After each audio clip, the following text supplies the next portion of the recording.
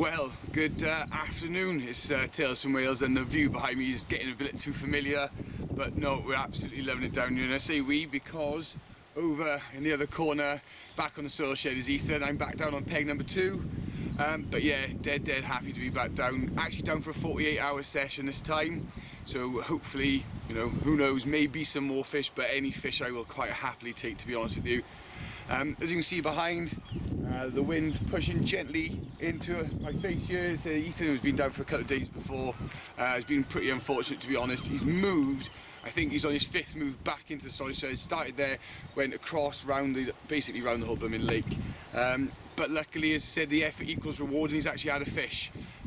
Quickly followed by another fish. So I said, we don't know whether we're going to mix the vlogs or not, but I said to see him catch the fish is phenomenal. I said I actually booked peg 2. I haven't ever booked a peg down here before, just come and had a go.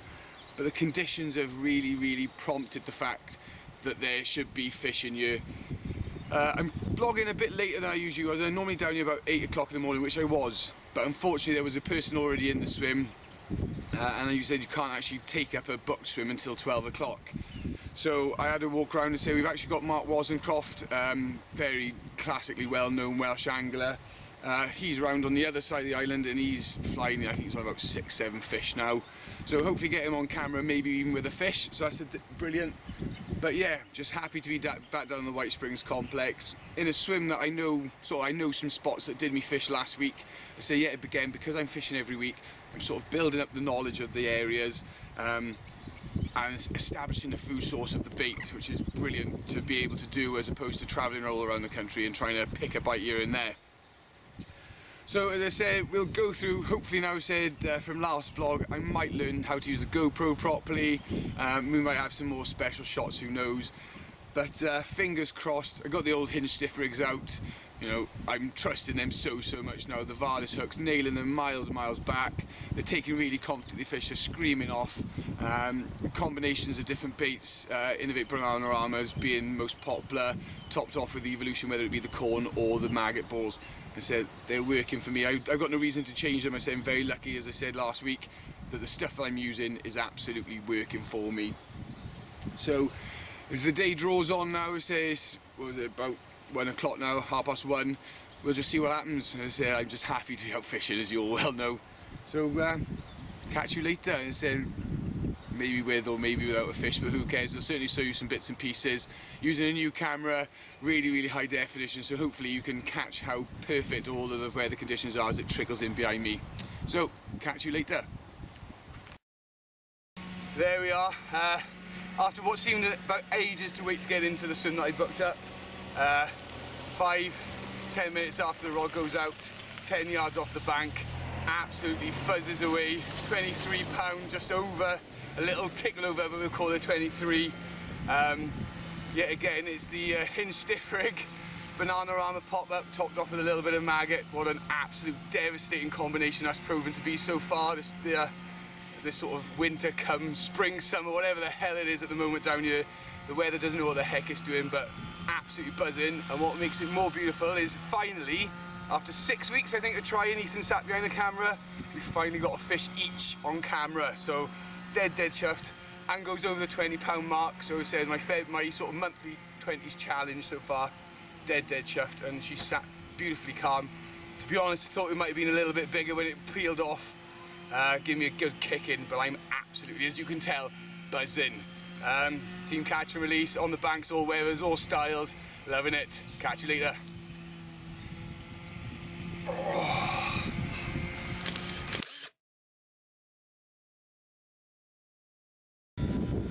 Well, absolutely dead chuffed, as I say.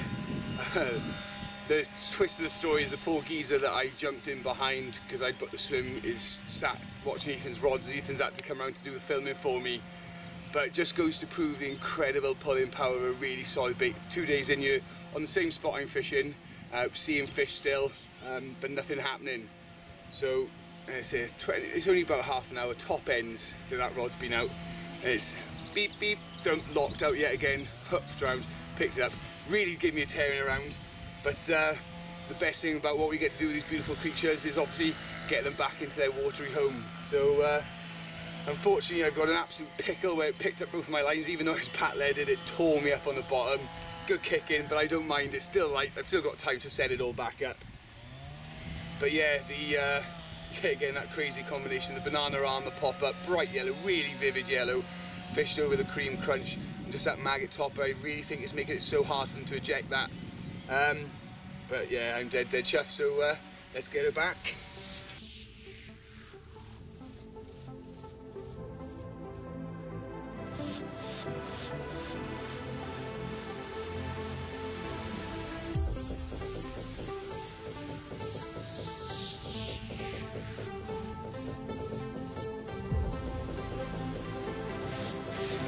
There we are. Well, don't say it, Team Catcher, at least we don't bring you the Welsh Wizards, the Welsh Stars, or any stars at all. So we've been lucky enough to bump into Mark Wozencroft, as a well-known Welsh angler, so we're dead chuffed to meet him finally after he's done some stuff for the site for us. And I've just been called around for a bit of mobile camera crew for a cracking little lever. So take it away, Mark, give us a little quick chat, mate. Okay, well, I've done a 48-hour session down here. I've done quite well. I've had, well, it's my 8th run now, caught 5. Afraid I lost 3 of them in snags, but you know, that's the way it goes. Biggest one I've had is 23 pounds, but size is irrelevant really, to be honest, because when the fish look like this, which is, I haven't weighed it to be honest, but I'd say it's on about 18, 19 pound leather. I'll try and lift it up before he goes nuts. But it's the first time I've been down here for a while. You can see it when you get catching fish like this down. It's alright, isn't it? What a beauty. And it's one of the tiniest scales ever in the world, but we're calling her a full lever. What an absolute minter. And I said the smile says it all really. He said no matter how many years you've been doing it in Mark, there's still a tremendous thing when you go over the cord, eh? Yeah, I mean, oops. At the end of the day, it's all about catching, and that's all it is. You come out for a bit of enjoyment, get on the bank, hopefully learn some bits and pieces as well along the way. And to be honest, I do, you know, whoever comes up to me and wants any advice or whatever, doesn't matter. If I'm fishing or I'm not fishing, then, you know, we're all here to help each other, and that's what it's all about. And that's why I'm quite happy to do a bit of filming for yourself, for you guys. There we are, absolutely fantastic. We'll say we'll get some stills of this and let it get back, and you can get back to home, mate. Top notch. Cheers, Mark.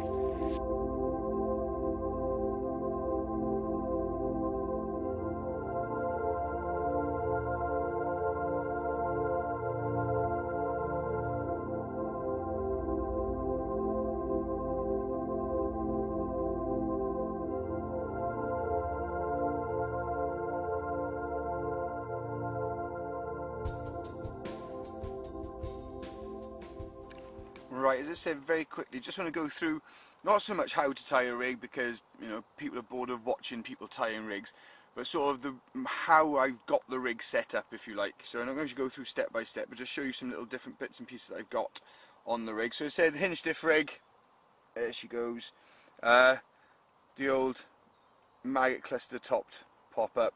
It's what I've had so many of the fish on out of here recently. Dead confident. I think whether or not they can't eject it, or it's the visual appeal, as we saw the pink in the sort of clear water, is absolutely vital. It really does show up. But let's say what I got there. I'm trying to show you. There we are. So chod hook whipped onto the back, little teardrop shaped rig ring. The reason I use them is I can push the point into the bait ever so gently, but it still gets loads of movement, and still got quite a bit of twist in it as well because of the way that it sits. Then I say, where a lot of people tie this section directly to the swivel, what I've actually done is created a loop. Focus on. There we are. And that loop's created just by simply doing an overhand figure of 8 knot and then pulling the swivel through it. What that creates is, yet again, you can see with the same tied down here on the boom section, loads of freedom and movement, and doesn't actually hinder that swivel from moving. So if the fish comes in from any angle, it can suck and flip into the mouth. What is great as well, and that's more probably by luck than judgment, is these slightly larger ring swivels actually perfectly counterbalance this setup. So I don't have to have this need for any shot. It sinks dead slowly and rests, and if you just waft the water next to it, it's got enough to hold in the waft of the water, but anything more than that, it'll actually move and turn. And as you can see how free that hook spins and swivels, it will go in any way. Now, as I said, loads of people are doing it. I'm not telling you that I've invented this or whatever, but obviously what I've got here is, I've got the loop, but I've got a soft coated braid, slightly stiffer soft coated, if that makes sense. It's not a really supple one, so it's still going to get that boom effect away from the lead, but obviously it's going to take up any of the contours of the lake, but also, you know, it's a nice colour. See if you can see the flecks of the colour there. It's the Valis downfall stuff, so it sinks like an absolute brick, booms away nicely, and as you saw in last week's blog, the bottom is a really sort of twisted up colour. It's all quite light, just chippings in there and things, so that really does set off against that. So, as I say, I'm not going to show you how to tie them, but just those are little bits and pieces that I use to make my hinge stiffies. Like I said, for me the most important is razor sharp hook, and cast it to the right spot basically. You know, you can't catch fish on blunt hooks really, and that's about it really. So yeah, tied onto the lead clip system and off to go. So it's done me loads of confidence really, should I say. I don't want to say loads of bites because I haven't had loads of bites. And then I say how I'm fishing it. There we go, over a scattering of crumbed up baits and some of the feed pellets that they use here down the White Springs. So that lays nice and gently, popped up really high, because of the fact I don't want them to be grubbing deep into the ground to get onto all this bait, otherwise they pick all this up and ignore that. So I want that to be really in your face, so as they come along the baited area, boom, they're onto the fish, they're onto the pop-up. So there's the spot, and that we move across just there. I've actually got the GoPro in situ there. I've had it filming for an hour now, so I shall see what happens, what comes of it, if anything does show up. But fingers crossed for another one. Still got another afternoon and a night. Have a bit of a social with Ethan for an hour or two later on, because he's done a couple of days down here in solitude. So keep you up to date. Cheers.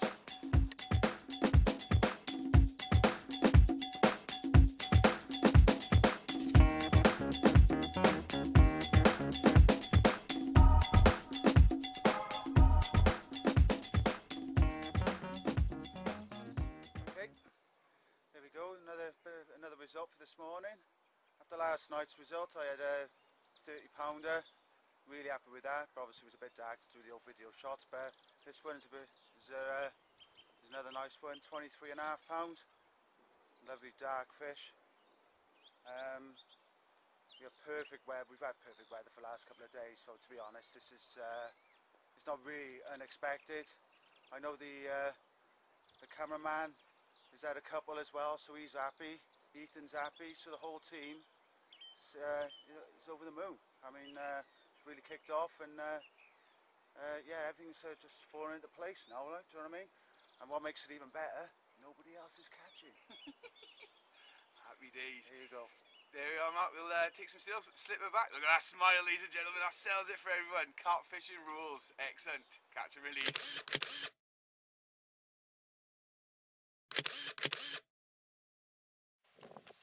There he is, Tails from Wales, just getting that rod back out after that fish. Awesome result for him. He's on a roll as well at the moment. The poor lad, it was in the swim for 48 hours before him, couldn't believe it as that rod peeled off. He was on a cup of tea with me, and yeah, the rod that he was fishing in exactly the same spot just peeled away. 23 pound mirror. Is this something to do with the bait? Or is he really that good?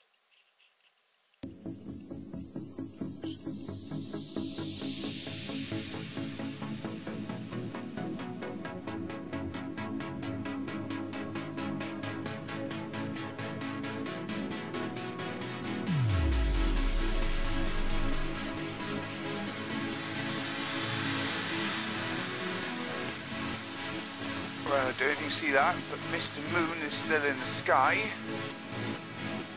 Mr. Carp is in the net. Don't think it's going to make 20, but yet again, off that little spot, just off the bank. They say I'm like, it's like 15 yards down, but we've seen fish in there. And so they hadn't been adding it for 48 hours. I've been putting in the pellet that gets fed in here as a little sort of edge for myself, plus crumbed up Steam Easy Innovate cream crunches. You know, I'm just doing so well on them. I'm dead chuffed. And yet again, it's the Bananarama pop-up with a little maggot ball on top. So we're going to get her out, get her weighed, get some video and get some pictures. So I'll catch back to you. But after a ridiculous night again, look at that. It just looks so, feels so carpy here all the time. And that is why you come. Because I had the fish about half an hour ago, I actually managed to watch, look at that, the sun rise over the top of the Welsh valleys. What a gem. White Springs, happy days. Get back to you in a bit. There we are, early morning rewards. As we said, the moon was still in the sky. 26.5 pounds. I never honestly would have thought in a million years that this would have gone mid-20s. But I am dead chuffed. Off that tiny little spot. Just trying to put it down because he's bending my arms. It says still not quite the 30, but by God, for a spot that is literally 10 yards down the bank, 2 yards off the bank, I'm just so pleased to say I've been feeding that pellet as I said, so let's get the other side of it. Been feeding that pellet as I said with a crumbed up KK, and the proof is in the pudding because she's papping it out everywhere. And there she goes, 26.5 pounds, solid lump. You know, as you can tell by my voice, I am dead chuffed. Really happy. Can't help but, you know, be happy. We say 48 hours of blank in the same spots and 2 fish off the spots. I'm going to have to send the picture to Lee, unfortunately, so I don't think he's going to be too happy with me. But I'm over the bloody moon, I don't care. The weather has been horrific again all last night. Ethan has said now he's going to recast the rods, get them back on the spots because they do love a recast here. I've just rebaited and get this baby back and get on with it and have a cup of tea, I think, a nice cup of tea. And Nick will nominate that, Ethan. So happy days, team catch and release on the bank.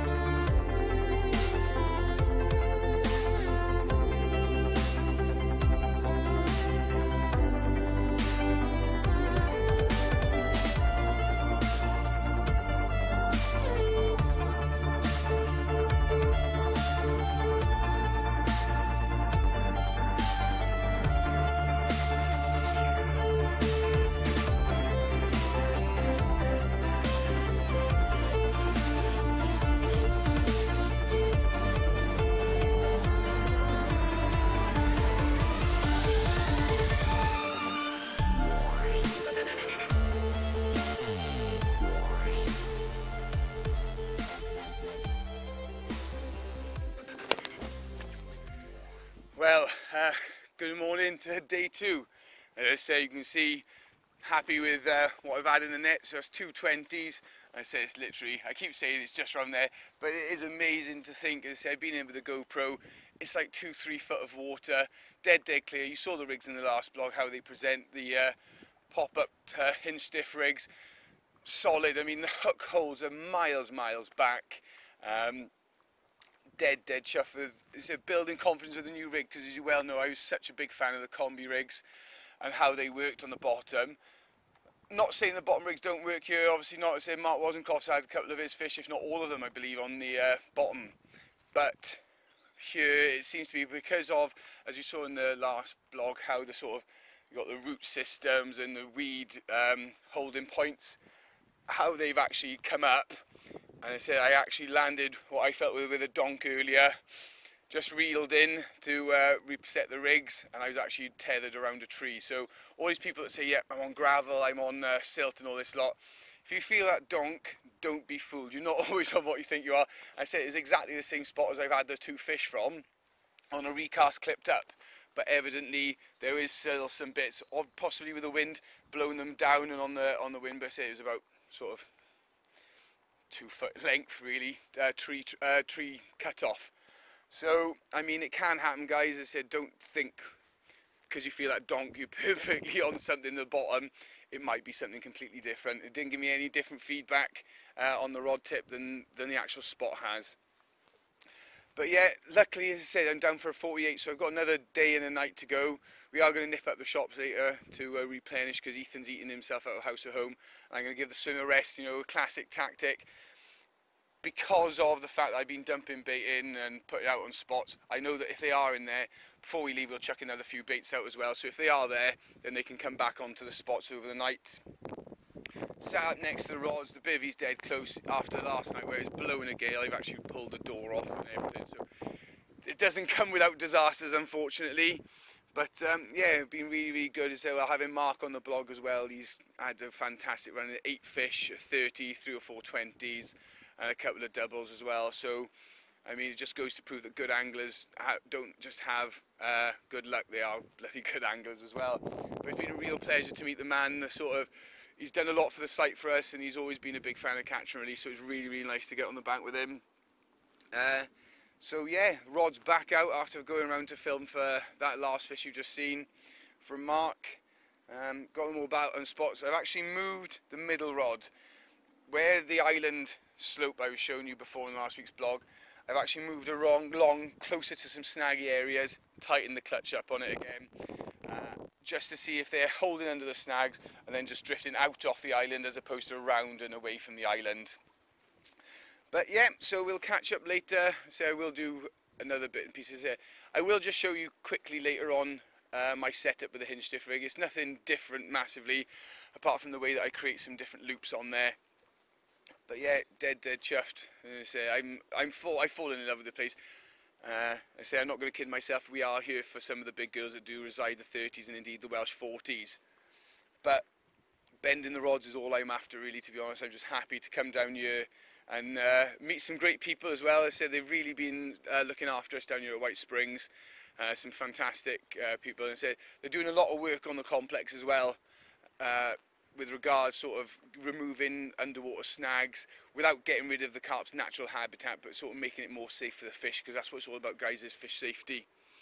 So I'm going to retire to the bivvy, because it is, as you can see, blowing an absolute hoolie, but I hate blogging inside the bivvy. The old bare green background's a bit boring. But yeah, rod's back out the mark for at least a couple of hours now before we have to nip up the shops, and we'll get back to you later on. Here we are.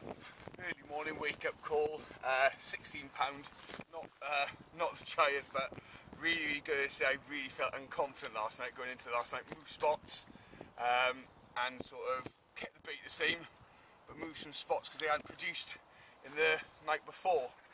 But yeah, sort of, I think it's 8 o'clock, about an hour before I got to go, to be honest, as well. Off she goes. Oh, she's an angry one. But I said, give me a second. Picked up and went straight for the snags, knew exactly where she was going, 100 mile an hour. But I said, because of the fact that one could be a lump, you've got to play them very sensitively, you've got to be careful with them. There she is, £16, dead angry, didn't want to come in at all whatsoever. Picked up another line, but I managed to sort that out quite quickly. So dead chuffed. Get some steels, get her back. 1 hour left to go. Who knows, a big girl might still grace the net. Team catch and release. Well, as I said, nice early morning wake up call. Dead chuffed again. I keep saying dead chuffed, it's really annoying, but I am. Said a slightly longer session, 48 hours with the same results, really, fishing the net. So really happy. But this is what we do now, catch and release. I say is we've got to pack up and get home to work. Both me and Ethan are both working now, so it's pack up and off to go.